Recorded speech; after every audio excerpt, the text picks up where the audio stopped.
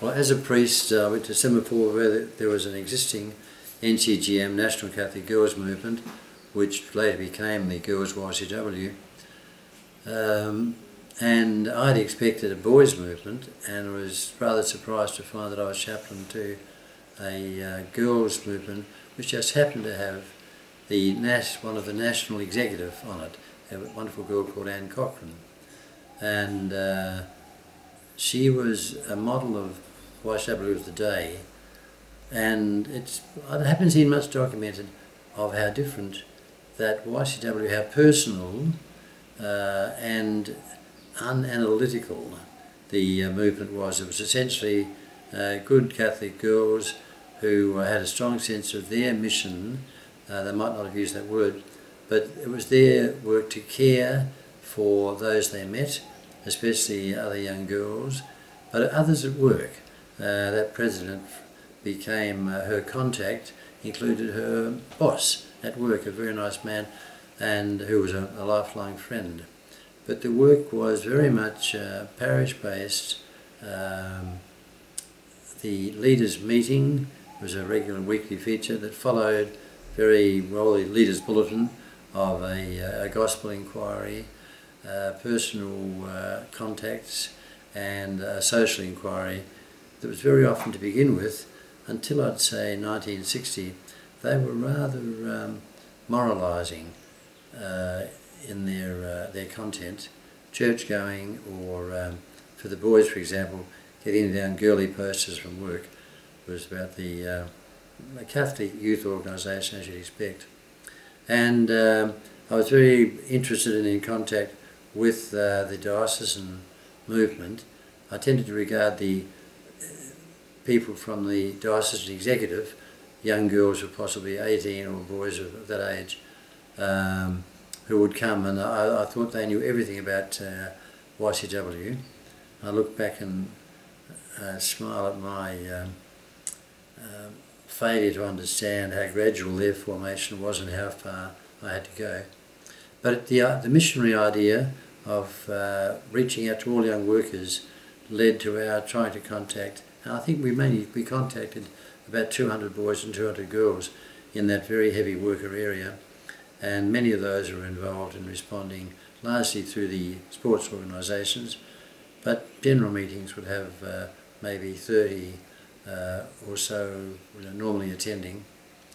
And then there were occasional meetings of chaplains that were held, and in all of that there was this reinforcement constantly.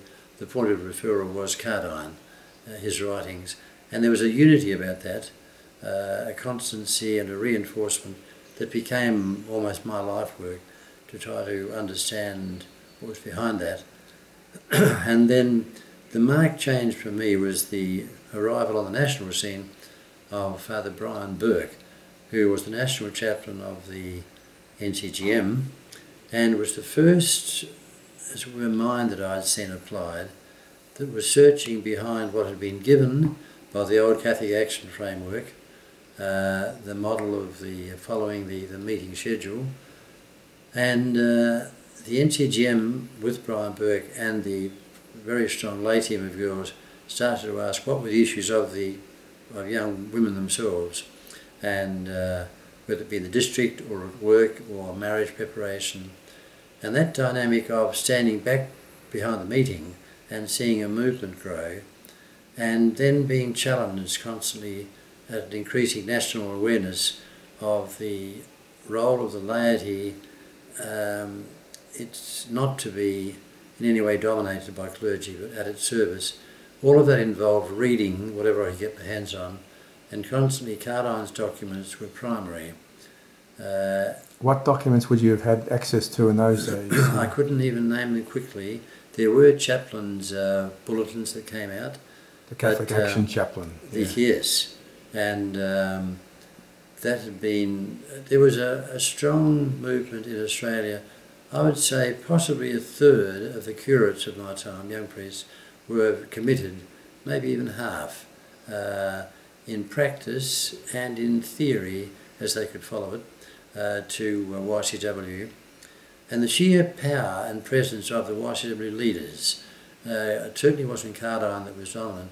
It was the actual presence of the young leaders, their sense of self-respect, their awareness of their role, their good nature and almost tolerance in understanding and working with priests, a great respect. It was a conflict-free pre-Vatican Council, and during the Vatican Council there was not much occasion for any conflict. It was all assumed that a harmony model, and it worked that way, of the laity and the priests, even though there was building up gradually tension that would explode in the 70s, largely around the political struggle of the right wing of Santa Maria's movement in politics, and also the international movement of YCW through its contact with military dictatorships, the Third World presence, which radicalised very much in the mood of the time through the Vietnam War. That was a jump. If you name 1970 as a turning point. Prior to that, I'd been attending national councils of boys and girls around Australia. I was working on the Catholic press and had the freedom to move. And in the 50s, I was on the national executive of the NCGM, and in the 60s on the national executive of the Boys Council. And in the parish, my main contact for me was with a very good parish group at Colonel Gardens. So it was a world of YCW that was lived, and in and around that I was pursuing whatever I could lay my hands on of Cardine, books that would be standard, such things as we mentioned yesterday, the Layman into Action? No, before that the novel, Fishes of Men. Fishes of Men, I think was the primary one. Many Sheedon Ward publications, Franz Pagan.